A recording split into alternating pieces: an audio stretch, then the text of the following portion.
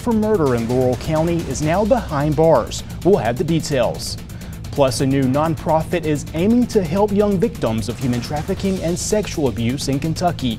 Hear from the women behind it. We had a rather chilly, wintry day out there. Now, temperatures right now are in the 30s. They are dropping once again. This is our sky view of Hamburg. Beautiful night underway. Nothing here on radar at the moment, but temperatures are going to be dropping down into the upper 20s by the time after midnight. And I did say wintry day.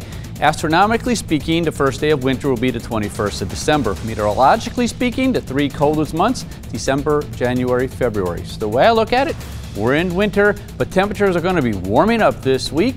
I'll have the details coming up. ABC 36 News, Weekend Edition, starts now. Good evening, everyone. Thanks for joining us. I'm Justin Walker. Caitlin Shive has the night off. It's been nearly 10 months since 32-year-old Jordan Morgan was killed. Morgan was the daughter of former state lawmaker Wesley Morgan and Lisa Foster. Foster is among a group of women in Madison County who are forming a nonprofit aimed at helping victims of human trafficking in Kentucky. I sat down with some of those women this week to talk about the need for what is being called redeeming hope. It's our top story at 6:30. Lisa Foster knows heartache all too well. I lost my daughter. Her daughter, Jordan Morgan, was tragically killed in a home invasion earlier this year. And while she misses Jordan every day, she's turning that heartache into something positive. Okay, I'm going to get my work done here. I'm putting my life into it. This is the last thing I'm doing. I'm passionate about it. And then I'm going to heaven to be with Jordan. Foster is one of 10 women who are forming Redeeming Hope. It's a non-discriminatory nonprofit aimed at helping girls aged 14 to 18 years old who've all been human trafficked or sexually abused. Jamie Arnold is the House Director. Human trafficking is a bigger problem in our state, I think, than most people realize. We are number 9 in the country for human trafficking. Arnold says Redeeming Hope will provide education, therapy, and most of all, love to the girls who've experienced something no young girl should go through. Worst thing that has happened to them yet in their lives, we want them to know that doesn't have to be their life, their legacy. There's life beyond that. It's a calling that the women involved are passionate about. It's going to be a home setting. Not an institution, not a residential facility. It will be a group home, and we will get the children, out of foster care. The women say there's still a lot of work to do and a lot of bridges to cross. The goal is to have Redeeming Hope up and running by summer 2023. We are hoping to get a contract with the state because the children will be in foster care. For Foster, an unexpected realization. Jordan was an advocate for human trafficking prevention. She was on the task force for human trafficking in northern Kentucky.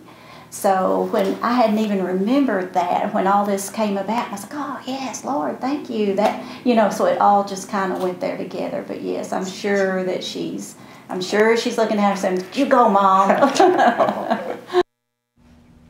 Now, if you'd like to donate to their cause, you can find out how by clicking on this story on our website, WTVQ.com. Well, the search has ended for an East Bernstadt man wanted for murder in a deadly shooting in Laurel County. The Laurel County Sheriff's Office says 56-year-old Bailey Smith allegedly shot and killed a man during an argument on Friday at a home on Old Crab Orchard Road near London. Sheriff John Root says deputies arrested Smith without incident at a business off US 25 just north of London last night at around 10:30. Smith was charged with murder in the shooting death of his brother, Grant Smith of London. Smith is behind bars at the Laurel County Detention Center. That investigation is ongoing. And the search continues for an escaped inmate in Casey County. The Casey County Sheriff's Office says 2 women escaped from the county jail Thursday morning. Angela Mason was found later in the day. However, the search continues for Chastity Burton.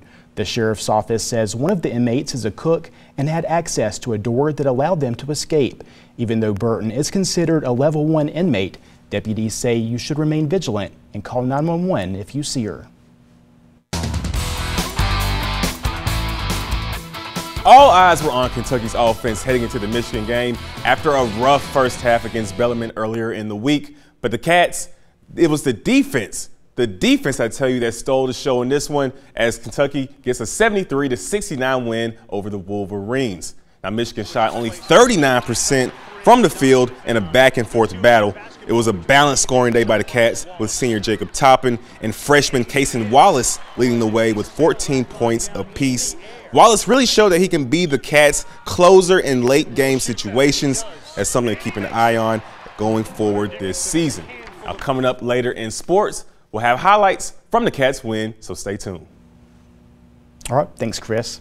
Well, a popular Christmas market wrapping up this weekend at Michler's Greenhouses.